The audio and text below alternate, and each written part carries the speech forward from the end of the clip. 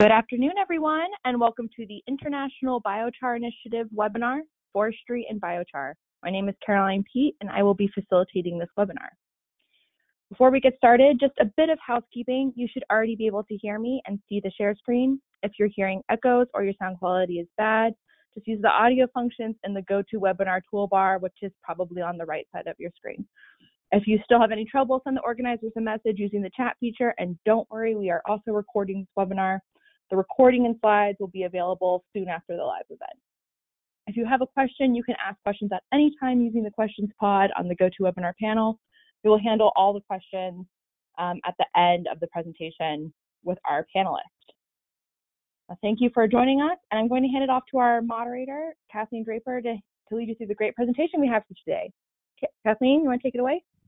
Yep, thanks very much, Caroline. And good morning, good afternoon, and good evening, everyone. And thank you for joining us for the first IBI webinar of 2020.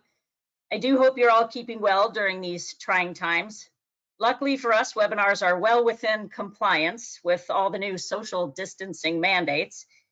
And I think it's important to stay positive and productive, and think this webinar just might be able to help us do that in some small way. Before I dive into the webinar topic, I always like to say a few words about the International Biochar Initiative for those of you that may not be too familiar with us. IBI is a membership-driven nonprofit focused on helping to build a robust, sustainable biochar industry. One of our primary goals is to connect stakeholders, which includes researchers, biochar entrepreneurs, biomass generators, policymakers, potential customers, and increasingly, I'm happy to say, the investment community. We are focused on promoting good industry practices and environmental and ethical standards that support biochar systems which are safe and economically viable. One of the ways we do that is by sharing information about successful and promising biochar end uses. And we do that through webinars, white papers, monthly biochar bibliographies, and newsletters. This is our way of trying to keep members up to date on the latest happenings in the biochar industry. Up until this year, we also hosted biochar study tours, but given the current pandemic, we're going to have to put that on pause this year. As with many nonprofits, our ambitions often outpace our funding, but we have a growing number of smart, energetic, and ambitious volunteers that have been helping us to move things forward, for which we are really thankful. If you'd like to volunteer some of your time and talents, please just reach out to us. Our sustaining business and organizational memberships provide needed funding, for which we are also very grateful. So I just wanted to give a quick shout out to some of our recent sustaining members, which include Aries Green Energy, Integrity Industrial, the Kuwait Institute for Scientific Research, and 2 Wind. I'd also like to thank the Norwegian Biochar Association for suggesting to IBI a whole new category of membership, which is now available for national level biochar associations. Norway is our first foray into this type of collaboration, and we hope there will be more. Next slide. So on to the topic of today's webinar, which is biochar and forestry. As we've all witnessed over the past several years, forests are going up in flames around the globe. Efforts to reduce the fire load and mitigate the risk of catastrophic fires are now a growing priority. As all of you are no doubt aware, woody debris is an ideal feedstock for biochar, though the logistics of converting forestry debris into biochar can prove challenging. Today, we'll hear about real-world techniques used in biochar and forestry projects done in collaboration with state and federal agencies, watershed councils, environmental groups, and private companies. You will learn how to convert woody biomass into biochar, plus understand more about the economics and climate impacts. Our presenter today is a friend and colleague whom I've had the pleasure of knowing for many years. Kelpie Wilson joins us today from the hinterlands of Oregon, where she's been putting her mechanical engineering background to work, experimenting with a variety of ways to carbonize forestry and tree residues and put the biochar generated to use in many different ways. She's been in the biochar world for more than a decade, including 4 years working with the International Biochar Initiative, 10 years serving on the US Biochar Initiative board, and the last 8 years, she's been working on a wide variety of biochar projects, which include technology assessments, market assessment, biochar kiln development, project management, and she's hosted probably more biochar workshops and training than anyone else I know. So with that, Kelpie, I'll hand it to you. Thank you, Kathleen. Yeah, it's been a long, wild ride with biochar, and I've enjoyed every minute of it and enjoyed working with all the colleagues like yourself, Kathleen, that I've met throughout the years. So yes, I do live in the forest, so I have had hands-on experience with making biochar from forest residues. So let's get into my presentation. I've got a lot of pictures to show you about biochar and forestry. So next slide, please. So I come at this definitely through the lens of climate. How do we cool the earth? It's pretty simple, really. We have to stop emitting greenhouse gases, but we also have an opportunity to draw down greenhouse gases, and we really have to do everything. And so our natural systems are very important and will continue to be very, very important in cooling the earth. Next. So there have been a few studies like this one, the graph that I'm showing here, trying to quantify natural climate solutions and what we could expect to see in terms of drawing down carbon. And, you know, the first thing you see really is that forests jump out as being the big one. Reforestation, better forest management, saving the forests that we have from being converted. These have a very large capacity for drawing down carbon. And some of these assessments are now looking at biochar as a separate piece. But what I'd like to contend is that, yes, biochar is very significant here, but it can also contribute to all of the other things you see here, and that biochar can be used as sort of a multiplier effect on all these other natural biosphere systems that can draw down carbon. Next slide. I think most of you have probably seen this chart here that comes from the Wolf-Aminet report from 2010 that looked at the global technical potential. It was a broad brush look at what biochar could actually do in terms of carbon drawdown. And so you've got on the left the CO2 removed by photosynthesis to create biomass, then the pyrolysis process giving you these three outputs of energy that could substitute for fossil fuels and result in less CO2 emissions, some avoided decay, biomass decay, and then the biochar, which goes as stored carbon into the soil. But what we haven't really seen a lot of good quantification of really is the little blue arrow at the bottom, that loop of enhanced primary productivity.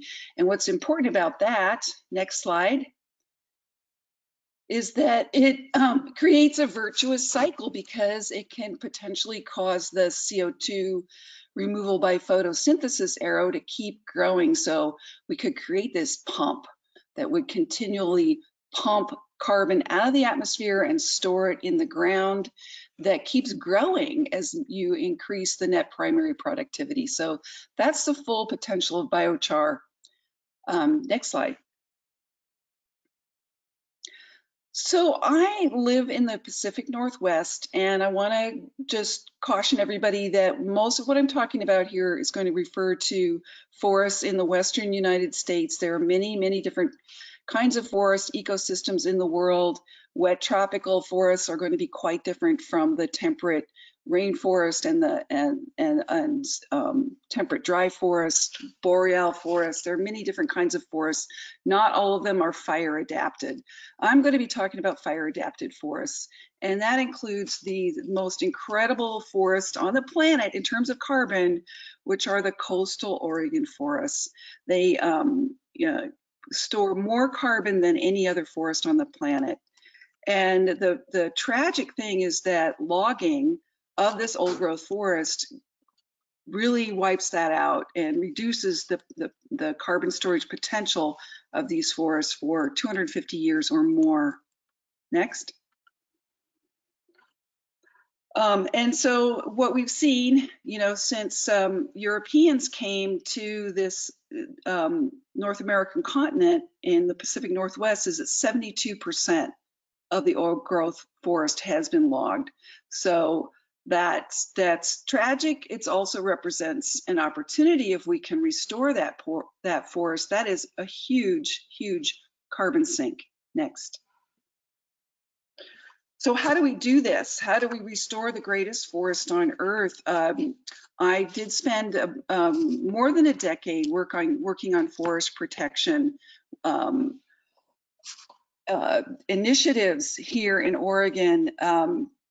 I guess when I graduated college in the 80s with my degree in mechanical engineering, I really wanted to work in renewable energy, but there were no opportunities at that time. And but I had learned to love the forests of the West, and so I ended up working as a forest protection advocate. And we came up with lots of different ideas for how to restore these forests, maintaining ecosystem connectivity and mapping connections between forest ecosystems was a big part of what we did. But we also, of course, wanted to protect the unlogged forests, but realized eventually we're going to have to get around to restoring the degraded areas. So that's where I see the potential for biochar is looking at these high fire risk plantations and other areas that have been deforested, and how can we get trees back on the land. Next. So I had the opportunity in 2010 to actually visit terra preta sites outside of Manaus and saw this 60-foot tall orange tree. So that's pretty good evidence that in general, trees like biochar. Next. And as I continued my research into biochar in trees, I found examples like this one from the company Carbon Gold, which has done a tremendous amount of work with trees. Definitely check out their work. This is an early project they did in Belize, growing cacao trees with biochar, and you can see the one on the left is much healthier, bigger tree planted at the same time. Next. Other people have done all kinds of work with trees. Here's one biochar Bob visited banana plantation in Haiti and found similar results with biochar. Next. And it's not just poor tropical soils that support tree growth better when biochar is added. It's also temperate soils. So the Morton Arboretum here in the U.S. has done a lot of work with trees, specifically street trees, that have to survive in really harsh environments. And they found all of these findings related to tree growth, that biochar in the root zone increases survival and growth of seedlings, decreases leaching of nutrients, increases mycorrhizal colonization of roots and other beneficial microbial populations, and in particular that it could reduce the impact of Phytophthora, which is a water mold that is having really bad impacts in my region, causing tree diseases like sudden oak death and Port Orford cedar root rot. Next. Another thing that tells me that trees like biochar is my own experience. So I had this tote of biochar from Oregon Biochar Solutions sitting in my yard for about 6 months. And I went to dig the biochar out of it one day, and I saw all these roots growing up through the bottom of the bag. Next. And I started pulling the roots out, or, I saw that the roots, tiny root hairs had gone right into these particles of biochar. So every root I pulled out was just completely coated with particles of biochar. So I wondered, well, where are these roots coming from? These don't look like roots from grass. Where are they coming from? Next.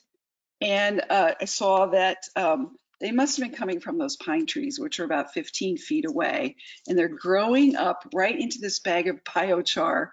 And it's like, there's something in there they wanted. Maybe there was moisture, who knows? But I'll tell you a little story about these trees. You can see the foundation there is from an old house that burned down about 40 years ago.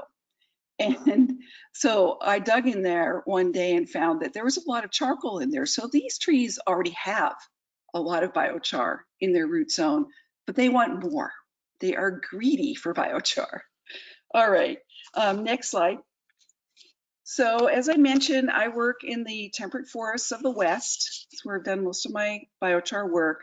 And this map shows different forest types in the West, and they range from wet coastal forests to drier inland forests, mostly in mountainous regions.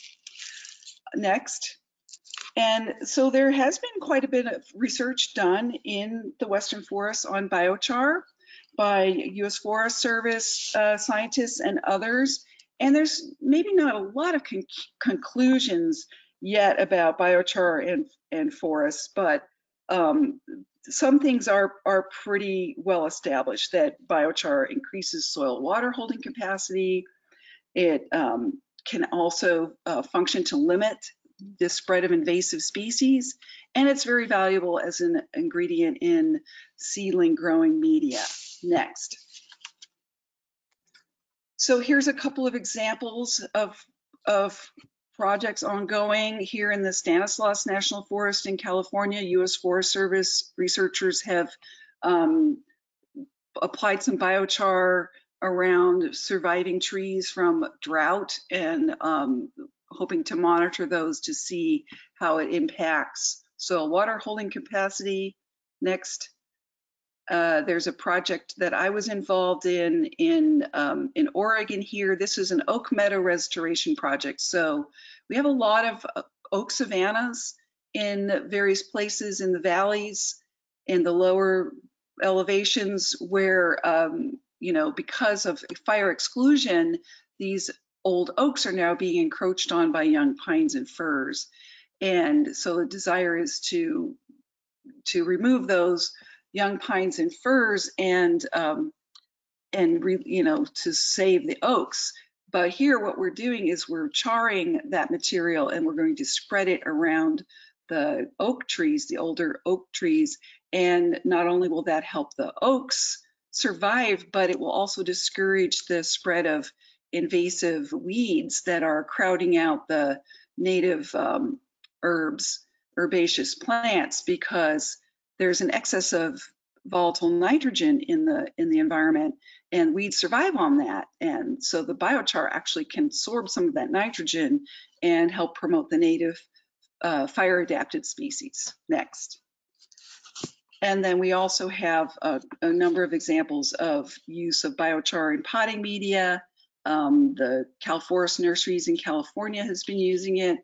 The photo on the right is, again, Oregon Biochar Solutions. You can see the difference in the root growth on the right in the pot that had biochar in it. So this is a growing use of biochar. Next. Another reason why we think that biochar, making biochar and using it in the forest is a good idea is because biochar is naturally present in forest soils, in fire-adapted forest soils. There's an estimate that up to 50% of the carbon in some of these forest soils is biochar from past fires. Next. And researchers have looked at the soil profile, and they have seen that since we have been actively excluding fire through fire suppression over the last, 100 years or so in the West, that the more recent soil horizons are missing a charcoal component that is present in the older soil horizons. So we don't know what effect that is having on forest ecosystems and forest soils. It's a good guess, I think, to say that we should probably try to return some of that char back to forest soils because they had it historically. Next. So what kind of forest management impacts char and soil? I mentioned, of course, fire suppression, but what other kinds of forest management could we look at to maybe increase the amount of char in forest soils? So management that reduces char in forest soils is fire suppression, and also increasingly we're doing a lot of thinning, because without fire to thin the forests, we have to do it mechanically. So we're doing a lot of forest thinning, and ideally we would follow that up with prescribed fire. We can't really do prescribed fire on a lot of these landscapes right now because they're too thickly populated with young trees. So the fires that we wouldn't be able to control the fires. So management that increases char in forest soils, for instance, this research group with Brimmer found that sites that experience multiple fires contain 3 times more char than where fire was excluded. So what we need to do is to do the thinning so we can bring back more natural fire regime to these forests. Next.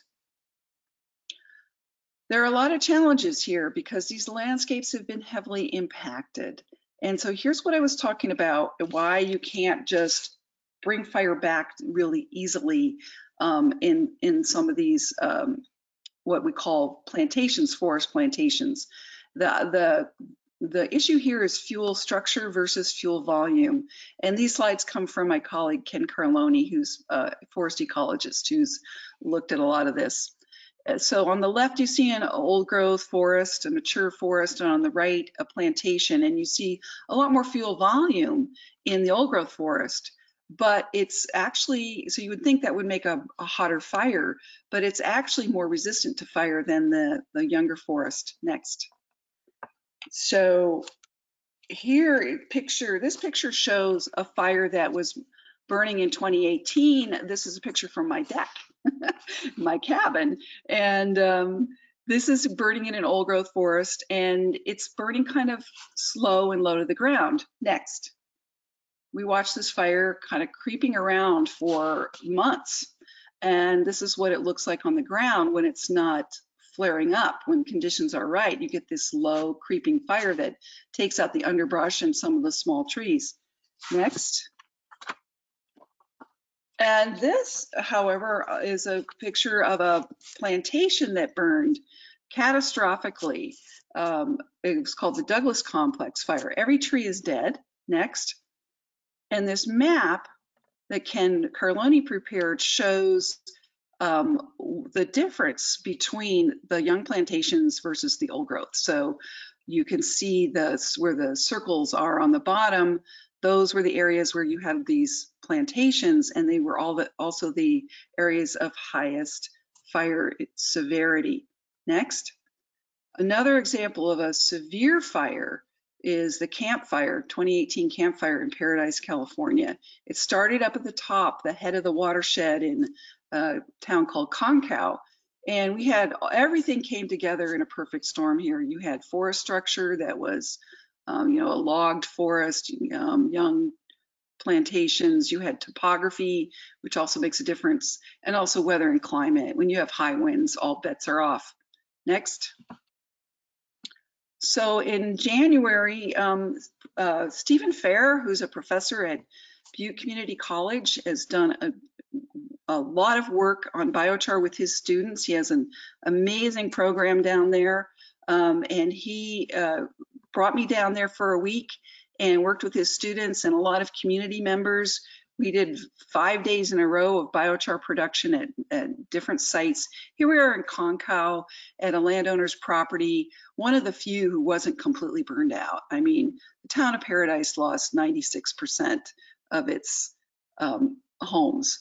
So it was very devastating for these communities, but a few houses were there. People are rebuilding. There's a lot of cleanup work, a lot of dead trees. So we are there to help people learn how to do this themselves, because it's just a massive amount of material to deal with.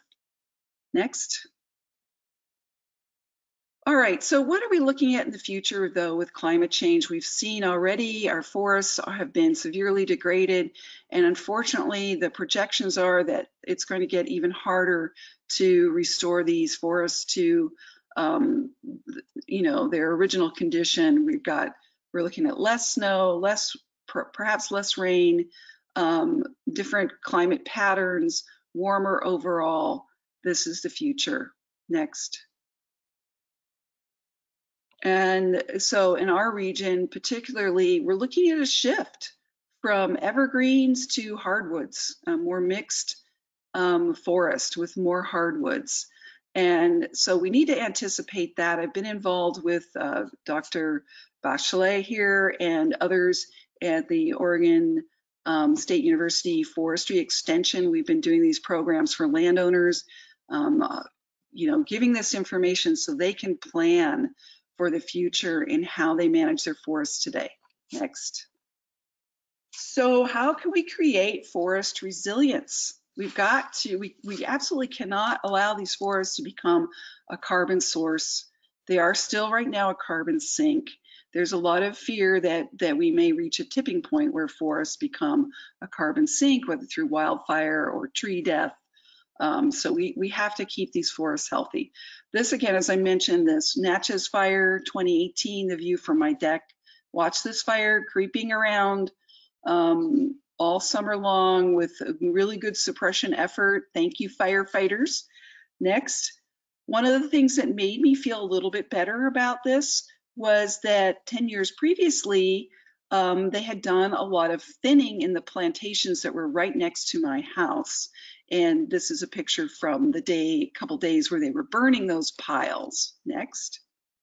So, you know, we say in Oregon, you're either going to have smoke in the summer or you're going to have it in the winter. Which would you'd rather have it in the winter? But this is the process. What they do is they'll send people in with chainsaws and thin out the smaller trees and make these little piles, sometimes hundreds of these per acre. Next.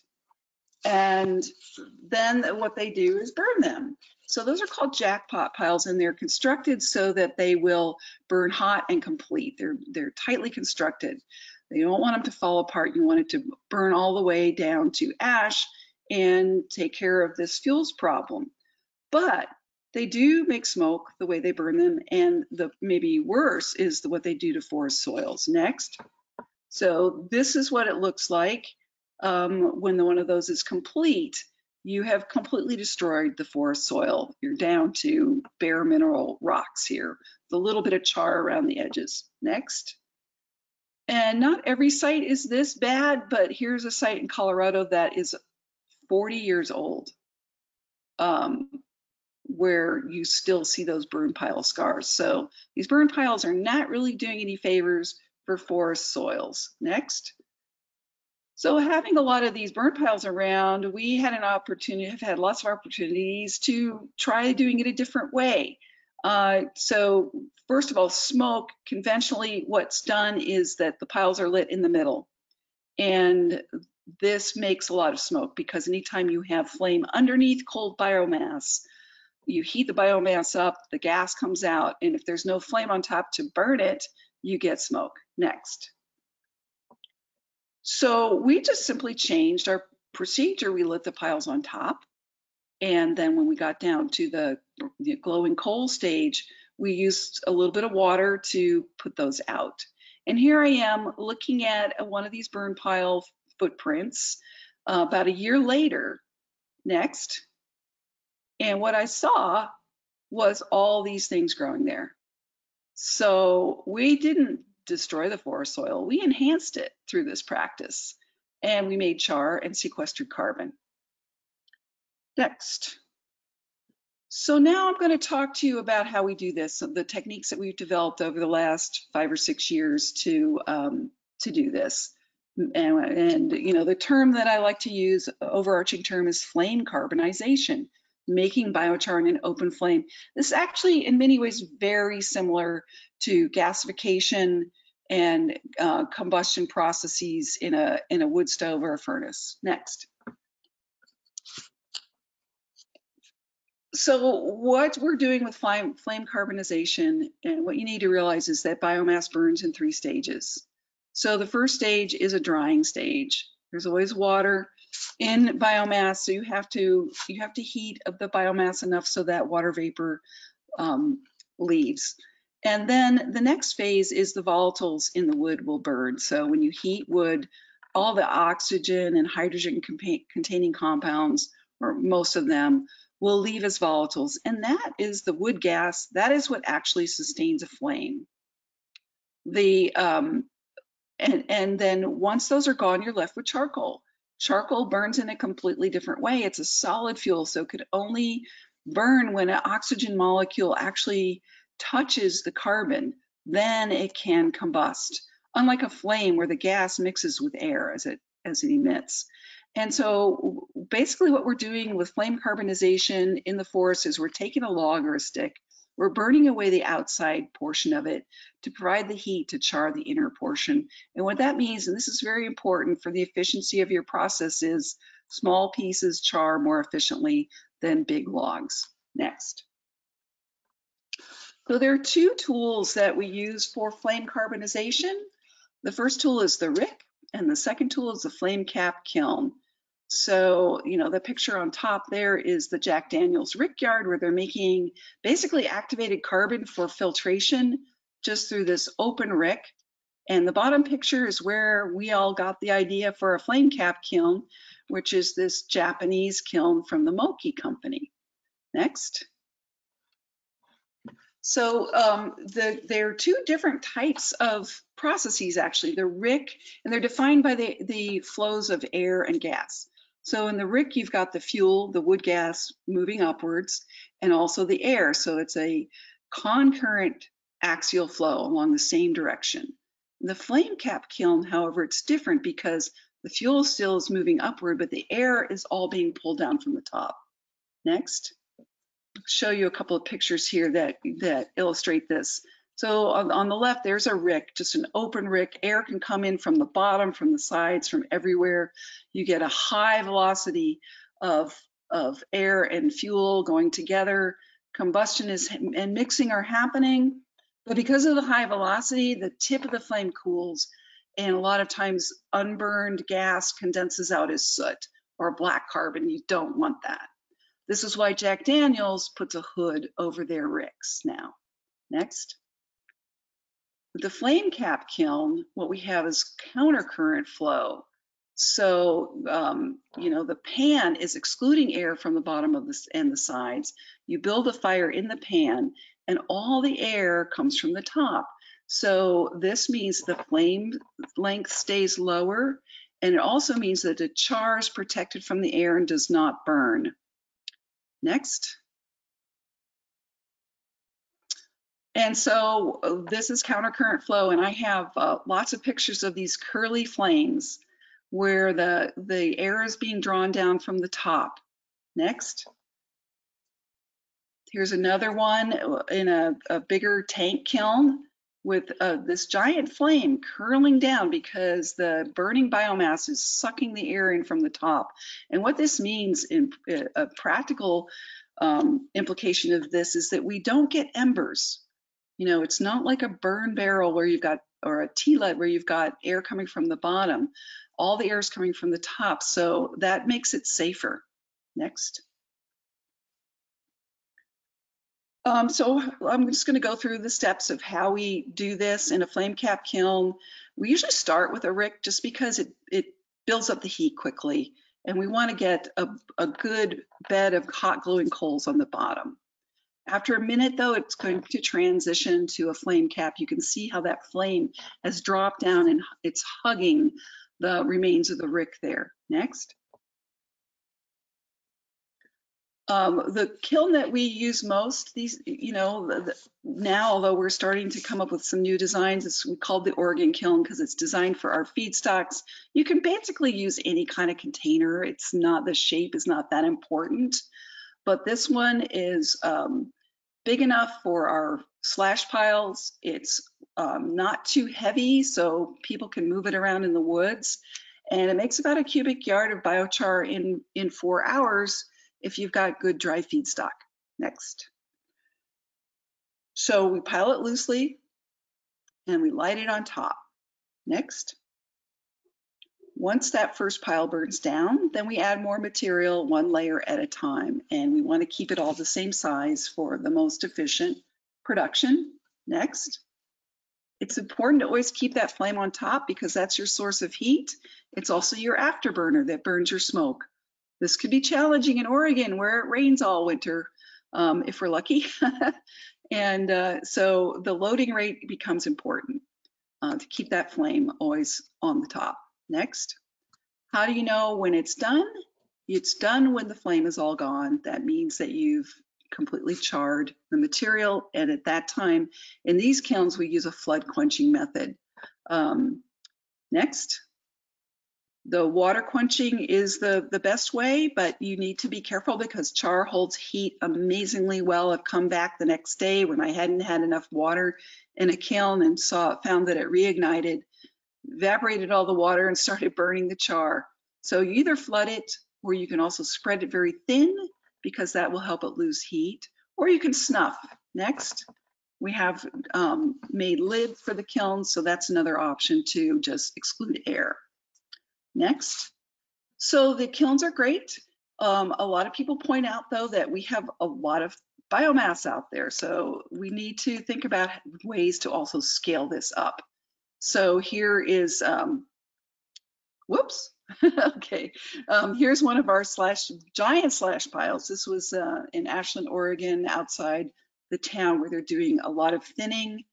Next, and so I had opportunity a couple of years ago to actually work with an air burner. This is the conventional air burner technology that's been around for many years.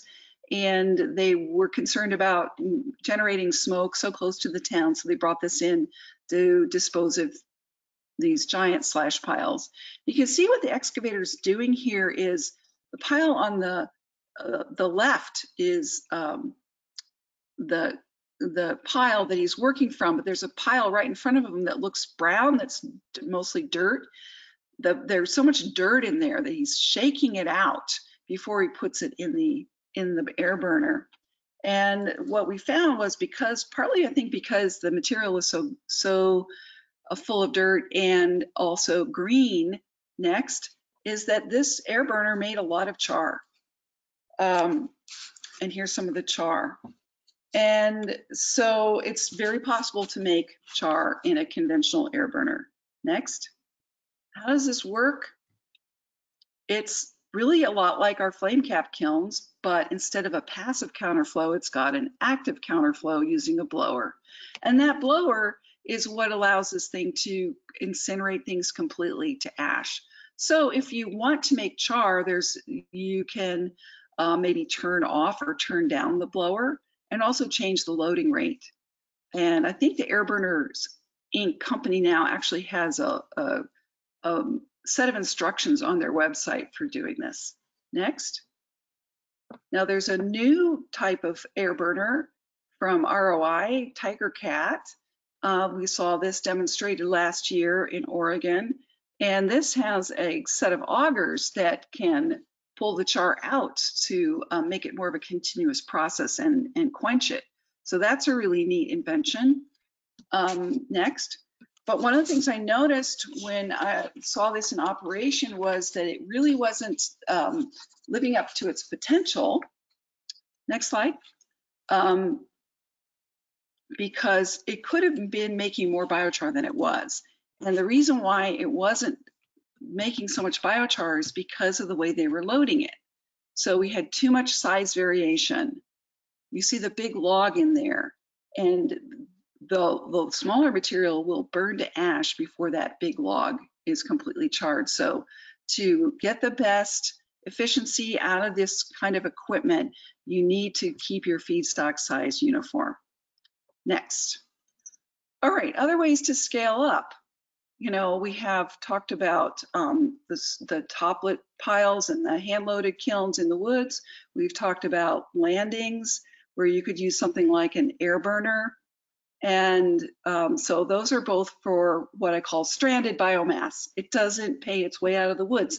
It's too expensive. It's to actually collect it up and move it to town where you could use it in one of these other processes, levels 3 and 4, medium, large, where you could actually recover heat and electricity. So the combined heat and biochar is an interesting scale that has a lot of potential, I think. We did a webinar, Tom Miles and I did a webinar on combined heat and biochar technologies, which you can see at my website. And then, of course, there's the largest scale. Let me just show you one picture next of what I'm talking about, combined heat and biochar using woody biomass. This company makes this, it's pretty much a wood biomass furnace, makes a couple of million BTUs of heat energy, and it's got an auger there to pull the char out. Next. Then here's an example of a large scale 30 megawatt power plant, biomass one power plant in Medford, Oregon. That's one of the biggest biochar producers in the country right now. They can make biochar, heat, and electricity. Next. But to understand what is the right scale to use forest biomass, you have to do life cycle assessment. I was fortunate to be able to participate in this Waste to Wisdom project, working with Coram consultancy group to do help with the LCA for the biochar pathway that was examined in this project. And so life cycle analysis looks at all of the inputs and outputs for a process to determine its climate impact. So with biochar, we have certain processes that contribute to greenhouse gases and certain things that remove greenhouse gases. So biomass growth and biochar added to soil are the removal parts, but the generating parts are mostly going to be found in thermochemical conversion and biomass logistics. So we looked at those for a couple of different biochar systems. Next. And here are the kind of things that we looked at. We looked at emissions. So for instance, a few people recently have been concerned about flame cap kilns and methane emissions. So, but if you compare it to the baseline, the methane emissions of a flame cap kiln are about half of what you would find, a little more than half of what you would find in an open burn pile. So we're already doing better than the baseline. And then the BSI machine, which is this gasifier, which was the other technology that was looked at, is an order of magnitude less methane. But you've got to balance emissions against of the thermochemical conversion process against emissions from all the biomass processing, which is considerable. So not only do you have transportation, but you also have chipping and drying. And so you've got to take all of these factors into consideration and balance them out. Next. Here's one of the results from this study comparing the Oregon kiln, an air burner with the blower off, which was very similar to the Oregon kiln, and then this gasifier, this remote gasifier, which uses chipped material that has to be brought to a central site. Even though it's out in the woods, it still has to be brought to a central site in the woods. And the black bar there on each of these bar graphs, the horizontal black line shows you where the balance point is. So really, you know, the more passive systems had a better greenhouse gas balance than the more active systems that use, you know, diesel to make electricity, to run a blower, that have to chip material and so forth. So next. So I want to think in terms of not just scaling up, but also scaling out. So deploying more passive systems, simpler technology across the landscape in remote areas where biomass is stranded and it doesn't make sense to transport it. Biomass management takes people power. You know, from the very beginning, it starts with a person with a chainsaw. Every time you touch that biomass, it costs you money. So, you know, and when you're working deep in the forest, you can't get a lot of machinery in there. It takes people power. So what we have to do is figure out how to pay for this work, and we need to train the trainers. That's my big focus right now. We're seeing a growing number of these projects in the US. I've done workshops in several states sponsored by state forestry services and other agencies. Also doing more and more workshops locally sponsored by watershed councils, soil and water conservation districts, fire safe councils. And then other people are taking this up to Darren McAvoy at Utah State has been developing big box kilns. NRCS, I've done a few different programs with NRCS, and some of our work resulted in the development of this cost share program under their conservation stewardship program. And NRCS has a big interest in this with more programs to come. I think Kathleen will tell us a little bit about one of them at the end of this. And next. So some of the work I've done has been what you might call forest to farm work. So in Oregon, we have a lot of small woodlands that are privately owned that, you know, where the landowners may also have small farms, livestock. This is Fraga Farm.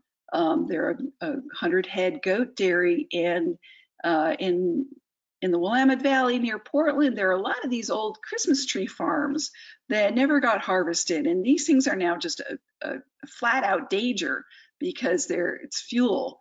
And so they need to be treated. They're not really good for timber or anything else. So we went to Fraga Farm on the invitation of the Tualatin Soil and Water Conservation District last October. Next. And we, you know, trained a lot of people in how to make biochar, and had a little barbecue cookout while we're at it. Next. And at the end of the day, we ended up with a couple of cubic yards of biochar that are headed to the goat barn, where they've already noticed decreases in odors and better improved conditions in the goat barn. So that's an example of the kind of forest to farm projects we've been doing. Next. Also, even in places like North Dakota, where you wouldn't think there are a lot of trees, there are trees in the shelter belts and windbreaks there that are dying and have to be disposed of. So the invitation of the North Dakota Forest Service, I've gone and done several workshops there looking at how to make biochar from that material, using what people have on hand, like these cattle panels here as windbreaks. That's a really promising way to go. Next. And another thing that is on hand in North Dakota is a lot of these old oil field tanks. So they're just lying around, and you can get them for free or cheap. And so Derek Lostuder at North Dakota Forest Service took one of these things and had it cut in half and made a kiln out of it. And we're using it in the field here to try to char some dead shelter belt trees. The wood will be used then to help regenerate the next generation of shelter belt trees. This was kind of interesting though, trying to figure out how to quench this thing at the end of the day. We didn't have quite enough water, so we just flipped it over and then it snuffed itself out. So we're learning a lot. Next. And a lot of different partners engaging in this now, trying different approaches. This is a big box kiln from Darren McAvoy at Utah State. He's doing a lot of work. Check out some of their materials. They have some good instructional materials on how to make biochar in Oregon kilns. And so we're learning. Next. This is one of our farms that is, or landowners, the U Creek Land Alliance, that is a recipient of the cost share dollars from the Conservation Stewardship program for biochar, which pays $4,600 an acre. If you can get into this program, they'll pay you, they'll give you that amount of money to make biochar from woody debris. But Ken Carloni has been trying to quantify things so we have a better idea of inputs and outputs. Next. And coming up with new innovations, an insulated kiln to improve efficiency. Next. Methods for determining biochar outputs. So, we need to get dry mass of biochar output and measure that. Next, Ken and Darren collaborated on this project, which was to just get some scales so we could weigh the feedstock. It's really hard to know what your efficiency is when you can't weigh the feedstock. Next, and hope to do more of that kind of work, quantification. Also, more work on better technologies for controlling emissions and cleaner burns. This was a kiln that I built a couple of years ago that has a heat shield around it, and very low emissions. The picture on the lower right shows that kiln in full operation. There's no smoke whatsoever. You can kind of see some heat waves coming out of it. So just having a shield to hold in the heat, to get some hot air coming from that annular gap between the shield and the kiln. We're working on some new designs that hopefully will be cleaner. Next, and we need to measure the emissions, so we've got a few ideas about that. All right, so further on the mission of quantification, we did a project, stewardship project with South Umpqua Rural Community Partnership a few years ago, 17-acre thinning project, and generated a lot of biomass, and we wanted to see, again, how this would work at a scale. Next. So we got some volunteers and took a couple of days, tried to measure how much slash we had, and we were able to measure the volume of biochar that we had. So we got a conversion rate out of that. Next, and then I wanted to do a hypothetical scenario based on that, on those data, where you would have something like 400 cubic yards of slash, and an ideal crew, a trained crew of 7 people, 6 people to operate kilns, each person operating 2, 1 machine operator to move material closer to the kilns. Next. And so coming up with all of that, we came up with, next, that it would take about a week to process all that slash, and we would make 66 cubic yards of biochar. So at a conversion rate of 16.7%. Next. Okay, so the cost of that is one thing, but it's easier to maybe look at the climate impact from that. So assuming a cubic yard of biochar weighs 200 pounds, we made 6.6 tons of biochar in that week, and assuming that 80% of that is fixed carbon, multiplying that by the conversion to CO2, we came up with close to 20 tons of CO2 that could be sequestered from that one 17-acre thinning project. The average American emits about 20 tons of CO2 per year. So there you go, 7 people working for a week could sequester the carbon emissions from one average American. That just gives you a sense of the capacity of this sort of program. All right, next. So now looking more at the money part of it, trying to come up with prescriptions, that you could actually order up this kind of job. Payments for fuels work are usually on a per acre basis. And so typically it would cost about $1,100 an acre to do the thinning work. So cut, pile, and burn. That's $350 an acre for the chainsaws and $150 an acre for burning, but $600 an acre for making those jackpot piles. They actually take quite a while to construct. So just hypothetically, I looked at, well, what if you changed your process from cut, pile, and burn to cut, char, and quench? And so you'd have to add a water truck, but you could take that $600 that you were using to pile and instead use that to load kilns with biochar. So you're moving the same amount of material, but instead of piling it, you're just throwing it in a kiln.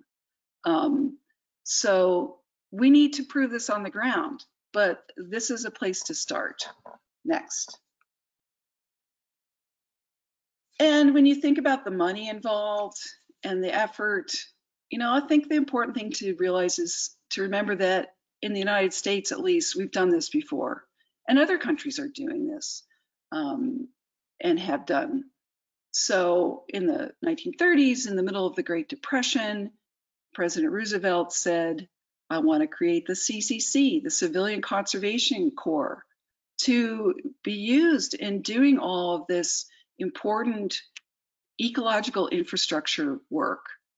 And that took place, that happened, employed people, improved people's lives, and improved the environment and the land. Next. So I propose we create a new CCC, call it the Carbon Conservation Corps, because it's oriented towards saving our climate, and you know, a service year for young people where they could be out in the woods, improving forest health, protecting communities from wildfire. We already put a lot of boots on the ground fighting wildfire. Let's use it for prevention. Pay them to sequester carbon in biochar, get all these other benefits, physical fitness, outdoors, a sense of purpose, and maybe most importantly, hope for the future, actually doing something to sequester carbon. Next.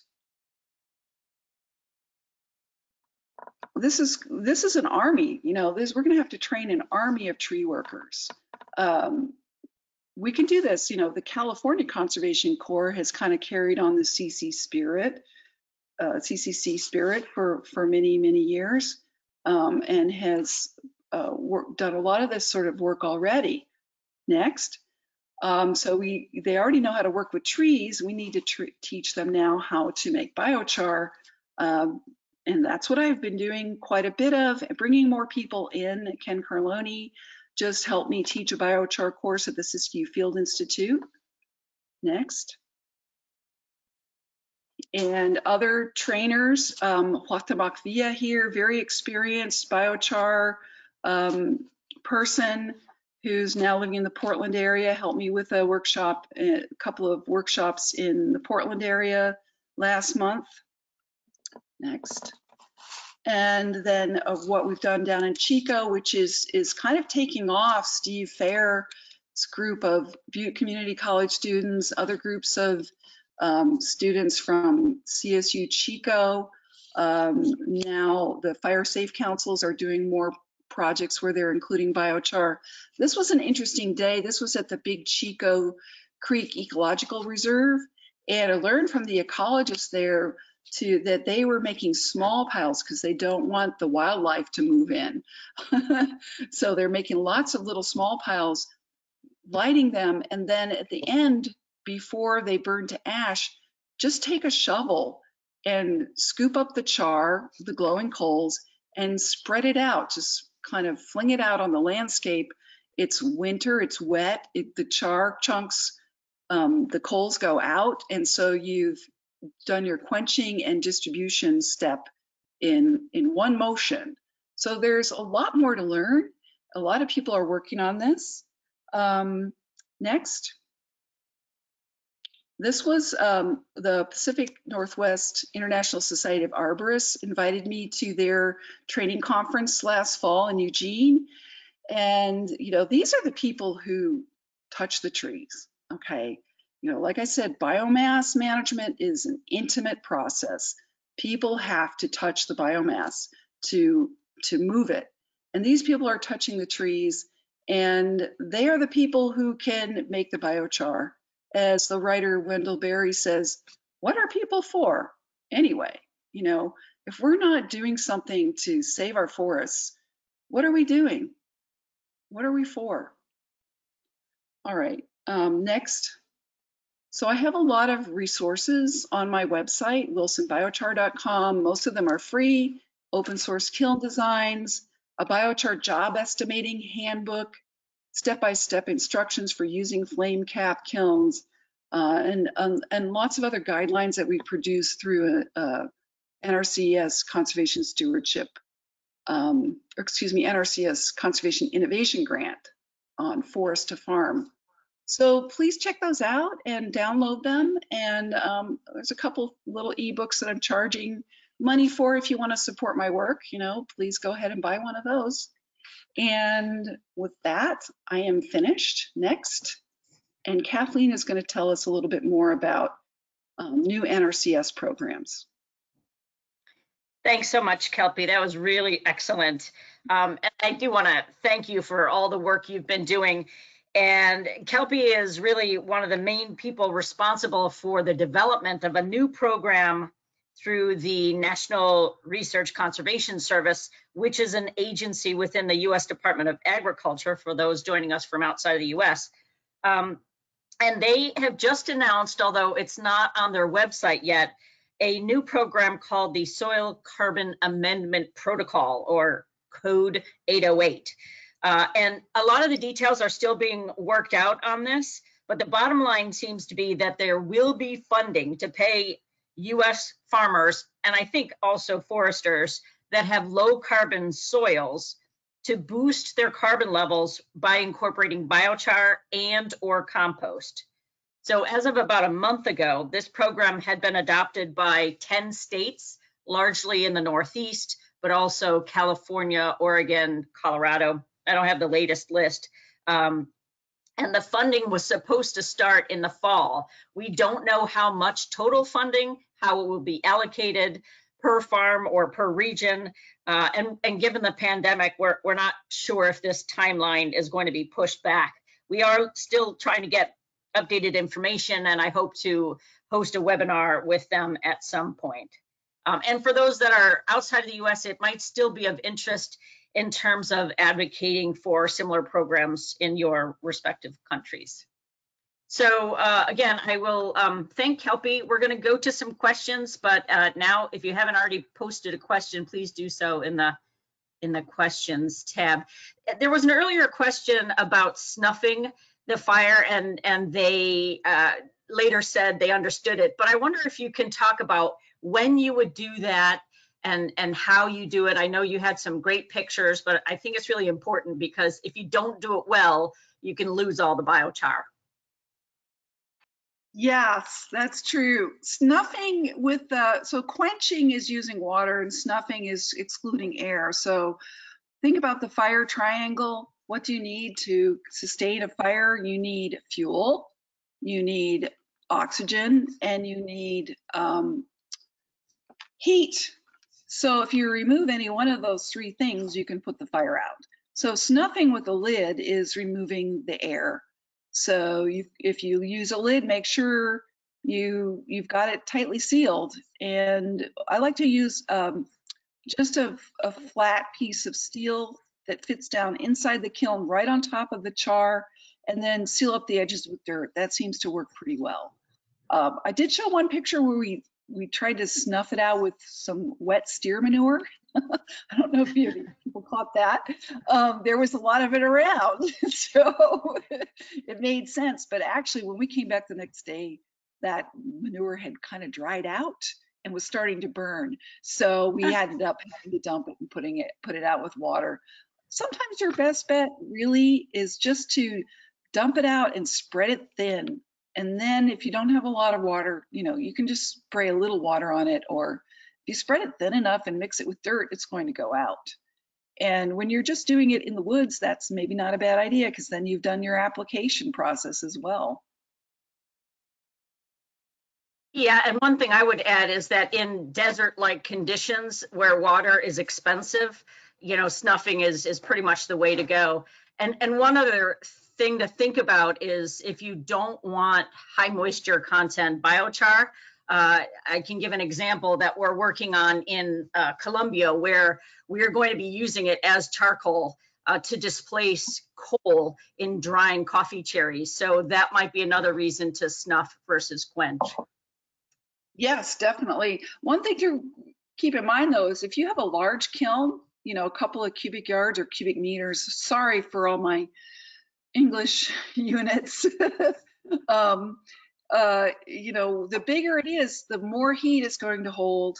And so it could take days for it to cool down enough, you know, before you can actually open it. Yeah.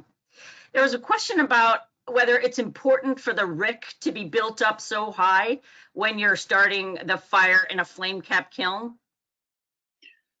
Well, it really all depends on your feedstock. You know, if you have super dry stuff, no.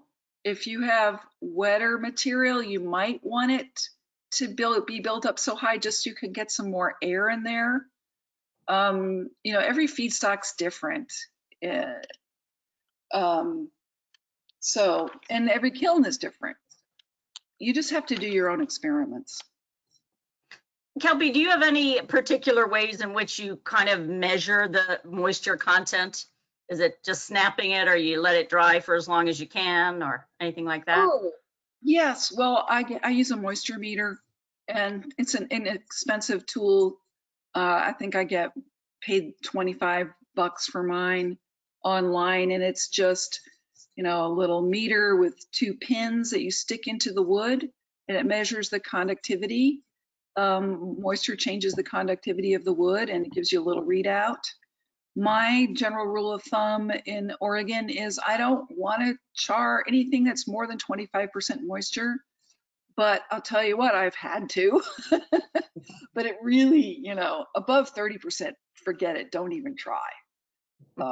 Ideally, you know, 10, 15% is lovely. Mm-hmm. Great. I don't know if you're aware of the Trillion Trees initiative, but there was a question on whether producing biochar can somehow be beneficial to that initiative. I'm sure it can. Yes, we should try to get that included. Okay, if burn piles are replaced with kilns for biochar production, how and where does the biochar get used? Do you leave it or spread it in the forest, or does it get used somewhere else or possibly sold? Good question. I don't think that this method of making biochar is really a method for commercial production. If you're, you know, it is very viable though for a forest to farm situation like the Fraga farm, you know, where they're going to use that material in their barns. And so with the kilns, it is nice because it can be contained and you can keep it clean and free of dirt. If you flood quench or snuff it, and you know, then you can load it into a trailer or whatever you need to take it to where you're going to use it on the farm. In a forestry situation, I really am a big advocate for leaving it in the forest to improve the forest, because every time you add a process, you know, whether it's transport or crushing or anything, you add to the carbon footprint of the production. And the idea is we want to get biochar in the ground. So there you are in a forest where the soil needs the char. So leave it right there. You had at least one really nice picture showing that you were putting it around existing trees. Do you put any nutrients in it? Do you try to incorporate it into the soil, or do you leave it on top? I think it's just really going to depend a lot on the ecosystem that you're in and what your objectives are. In a forest, I think, you know, in a natural fire, the char, some of it will end up underground as roots burn, but most of the char is going to be on the surface. But what happens is you have litter fall from trees that end up, you know, that's part of the soil building process in a forest. So it'll get covered with litter fall and be incorporated into the soil on its own. So I think you can really just kind of scatter it in a forest. As far as nutrients, actually the objective in the oak forest there was to absorb nitrogen, their excess nitrogen there, and to try and discourage weed species. So no, we didn't add nutrients. There was a question about how much biochar would you tend to put around a tree, which I'm sure is variable, but maybe you could give an idea.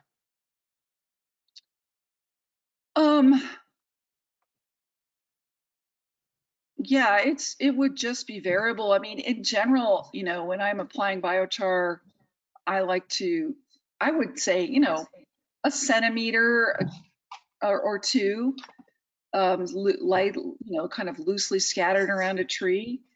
If it's a tree in your yard, go ahead and incorporate it a little bit if you want. It's hard to have general guidelines for these things. Yeah. Did you mean a centimeter in terms of depth? And then is it around the drip line or? Yes, around the drip line. Yeah, well,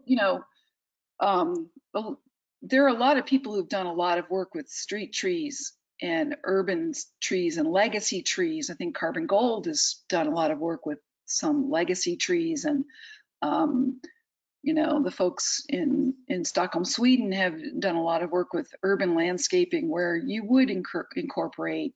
And there are different ways to do that. You can use a soil auger. You can use an air spade to actually blow soil away from the roots and then incorporate biochar nutrients in the root zone. So if you have a legacy tree that you're trying to save, that's not healthy, you would do a lot more than just, you're in a forest and you want to improve the water holding capacity in a forest soil. I think there are applications where you might even want to put some mulch on top of the char rather than trying to incorporate it, but spread out the char and then put some mulch on top, because I know sometimes char can actually, if there's a thick layer of it, it could actually serve in some cases to wick water away from the soil. So, but I think, we don't usually have an excess of char, so just sort of loosely scattering it around in a forest is probably the best approach, and it'll get incorporated over time. Mm-hmm. Kelpie, I'm sure you've taken the temperature of the fires. Is there much variability, and what kind of range in temperatures do you tend to see? In the fires? Do you mean in the Yeah, burning in the kiln? Yeah, it's interesting because what I've observed is that as you fill the kiln up, the bottom of the kiln cools off pretty quickly.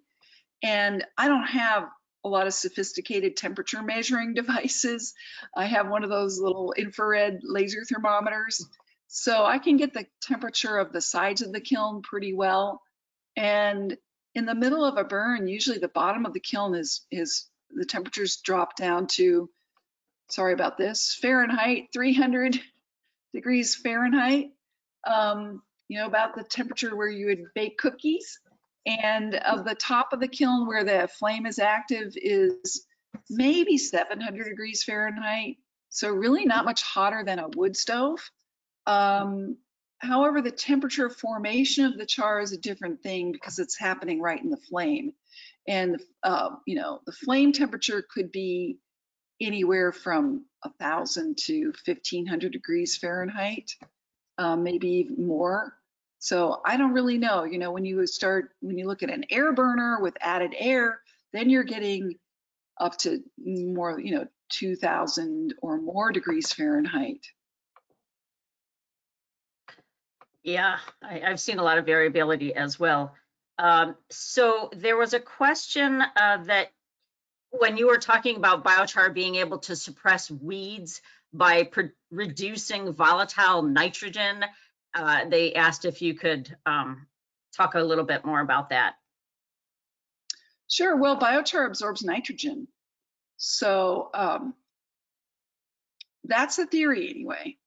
And, I think there's plenty of research papers showing biochar in field trials where they've seen, yep, it absorbed nitrogen from the soil, and in the first year, the plants actually didn't do as well as the control sometimes because they put in plain uncharged biochar.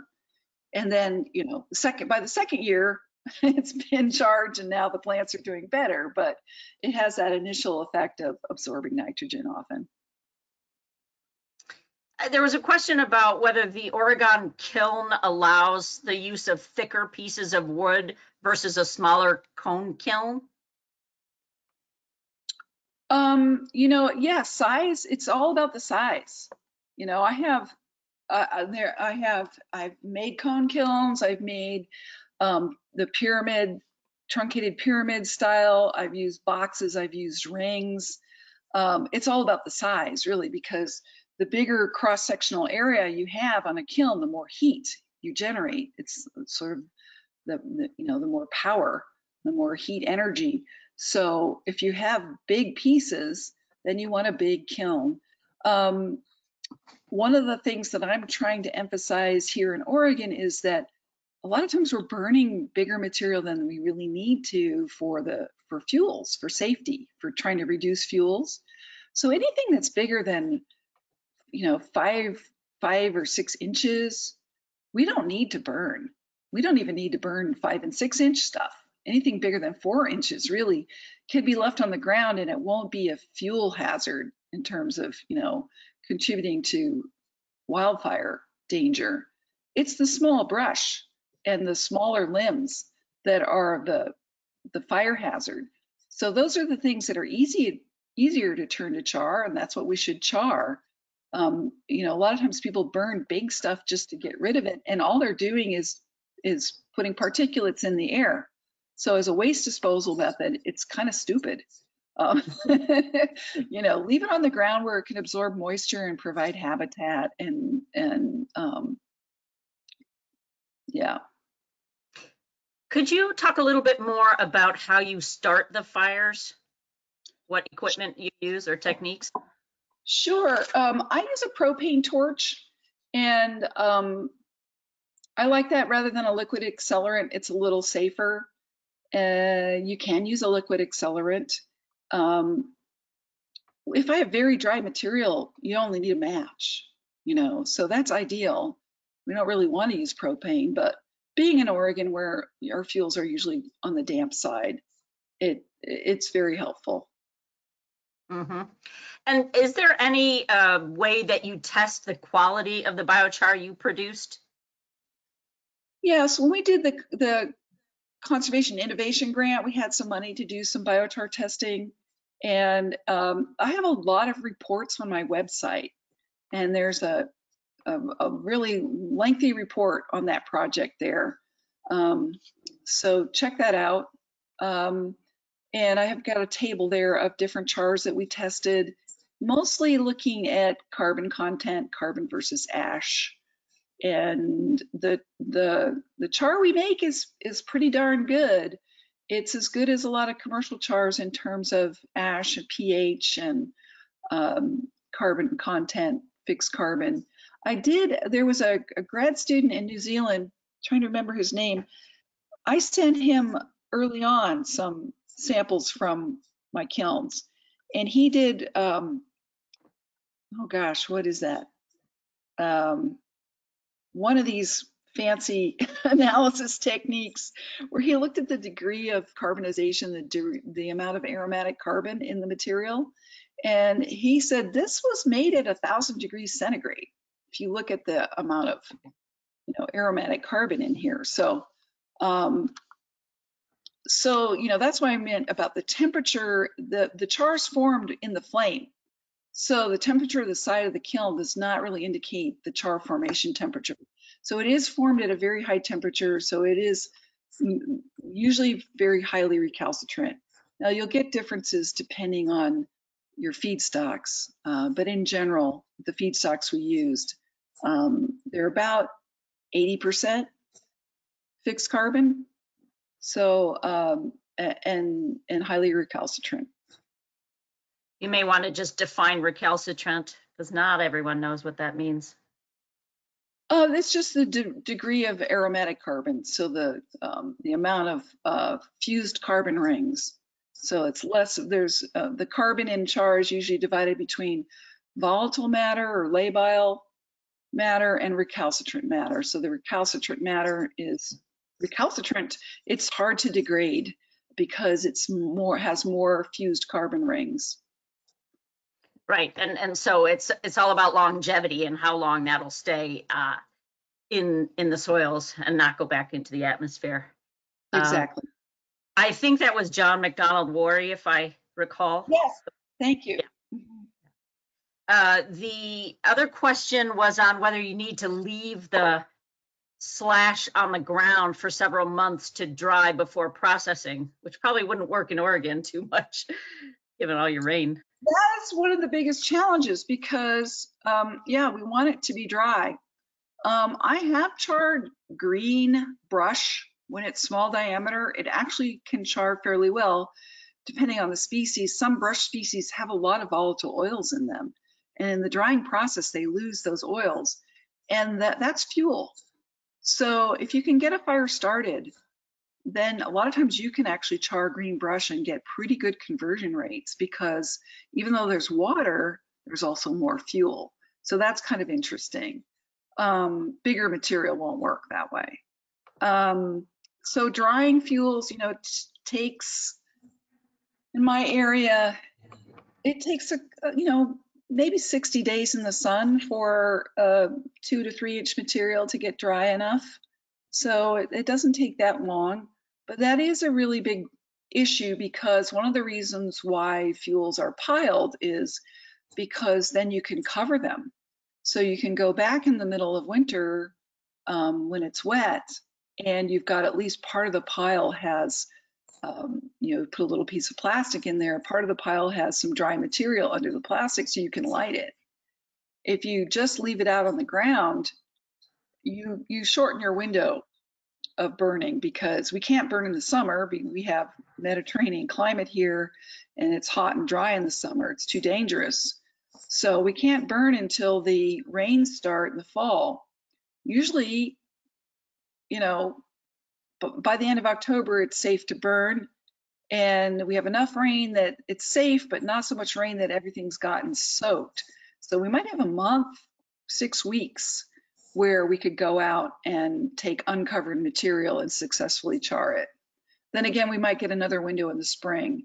You know, if we have if things dry out in May, and then it's, you know, it's still possible to burn in early June, you might have another month where you could burn material that wasn't covered. Mm-hmm. This comment might be a little bit off topic, but I know you have experience in this as well. It says, thank you for the presentation and fielding questions. Is there a market for commercial production, say a 40 megawatt facility that produces 160,000 tons of OMRI certified biochar? How to best in the region, partnering with larger ecosystem restoration agroforestry projects? Do you see this coming online in the coming months or years? Well, it already exists. I mean, the Biomass 1 power plant in Medford, what they take a lot of green waste from the city of Medford. So the urban forest, I didn't talk about it at all, but it's hugely significant in this. This is where we're going to get a lot of the material that will run these bigger plants that will provide energy, you know, as well. And so, but that power plant takes green waste, but it also takes mill waste and some C&D waste and some logging waste, you know, some logging slash. But, you know, it can't really draw from remote areas because the cost of transportation is too great. So, but where you have a forested region where there's you know, forest products industry and timber production, and sawmills and you know, some logging that's close enough to town where you can actually afford to transport some of that slash, then yes, you can absolutely do that. It's all really predicated on the distance, the transportation distances. I would add, though, that 160,000 tons of biochar is probably more than the current U.S. market. So we still develop markets. Yeah. Yeah, but there's a lot more production coming online. And so we still need to focus on developing, especially regional markets. Absolutely. Involved in educating people about how to use it and where to use it and those types of things. So a question, again, a little off topic, but can biochar be used for desert greening? If yes, what are its benefits and how can it be used? Well, when you're talking about deserts, you're often talking about alkaline soils. So yes, biochar can be used. Biochar, I think, can be used in any soil, but you do need to pay attention to pH. And so in deserts, you need to make sure you're not going to make your pH problem worse. There are many different ways to acidify biochar. The best and easiest way is to compost it with other organic materials. Use it to manage the huge waste stream of organic materials like manure, food waste, all of this stuff, and create a really good slow release high carbon fertilizer. There was a question which we touched on a little bit earlier about longevity, because you had mentioned that char in the soil itself may not last long, or sorry, the implication was that it may not last long. How long does biochar last in the soil? 10s, 20s, hundreds of years, or what? What's the half-life? It's a bit of a technical question. I'm not sure what the questioner is referring to, because I don't think I said that, but there's what they said was, you mentioned that managed forests do not have much char in the soil itself. Oh, that's because that's you have to look at the soil horizon. So the soil horizon, the depth of the soil, it's a history of soil formation.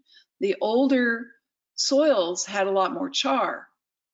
So the newer soils don't have as much char because not as much char is being produced, because wildfires produce char.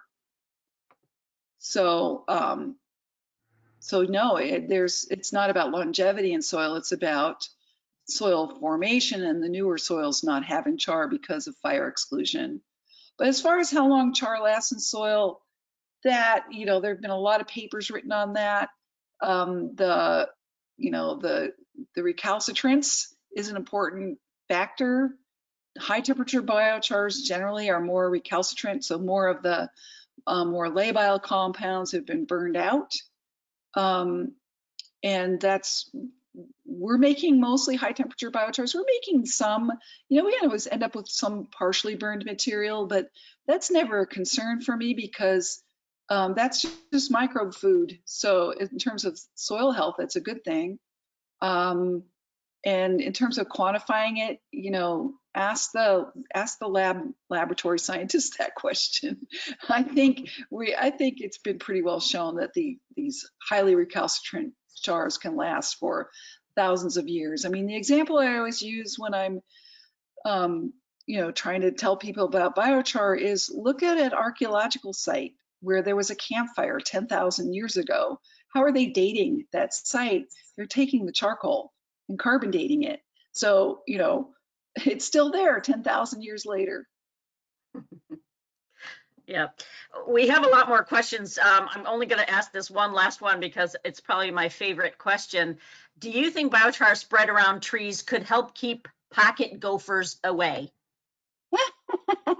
Nothing will keep pocket gophers away.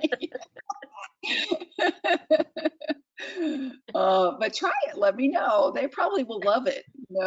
Animals like to eat biochar. Yeah, that's true. Good point. Well, as I said, we have more questions than we have time. We'll take a look at what we can do to answer some of the ones we didn't have time to get to. But Caroline, could you just go to the next slide? So normally I have some dates lined up for future webinars, and I don't have a date yet for the next one, which will be on the topic of the use and production of biochar on dairy farms. It should be sometime in late April, and then we'll also look at doing an updated one on biochar in carbon removal marketplaces, since we now have 2 platforms that are including biochar in their removal categories.